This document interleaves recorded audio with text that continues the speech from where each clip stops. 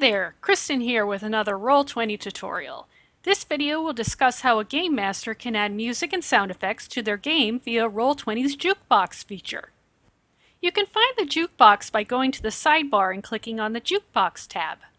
The Jukebox streams audio from third-party website SoundCloud. You can either search and play audio supplied by other SoundCloud users or create a SoundCloud account and upload your own audio for use in your campaigns. When you create a new campaign, the Jukebox will be devoid of any sound offerings. To add audio, click on the Add button. This will bring up a search window to start a search for audio tracks from SoundCloud. There's a drop-down menu to choose background music, sound effects, or to search all of SoundCloud.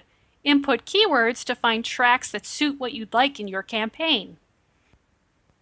You can preview the tracks in the search results by clicking on the play button alongside the desired track.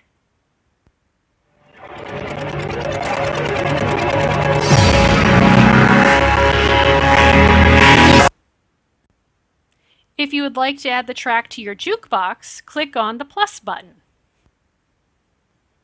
If you wish to upload your own tracks to SoundCloud, make sure the tracks are set to public and use the tags Roll20, Ambient, or Orchestral, so Roll20's search filters can track down your audio.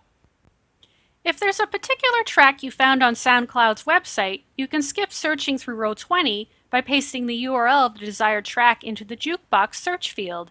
If it's publicly available to stream, it will show up in the search results even if it doesn't use the Roll20 tagging system. This method also makes it faster to link to your own audio uploaded to SoundCloud, since it can take up to 15 minutes between the time you tag your audio and Roll20 to update its search findings. You can rename tracks added to the Jukebox by clicking on the track name. Hit the return key to accept a name change. Jukebox tracks are listed in alphabetical order, so if you plan to include a lot of audio for your campaign, you might want to use a naming convention that will group related tracks together. When you press the play button on a track in the Jukebox, that track will be streamed to you and all other players in your game.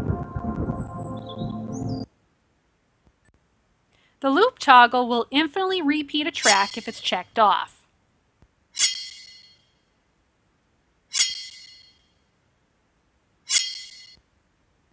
And will only play once if not.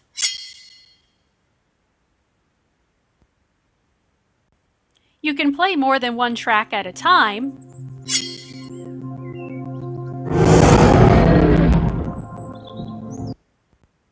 and you can also adjust the track volume on an individual basis.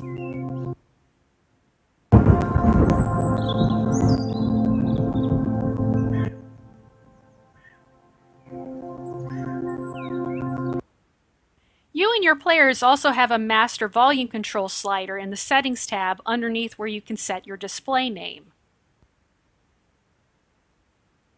If you need to remove a Jukebox track, hover your mouse over that particular track and a Remove option will appear on the bottom right.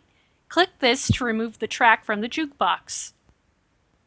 I hope that you found this tutorial helpful. Check out our YouTube channel for more Roll20 tutorials, and as always, you can read our help documentation over at help.roll20.net. If you have any further questions on how to use our virtual tabletop, visit the official Roll20 forums. Happy gaming!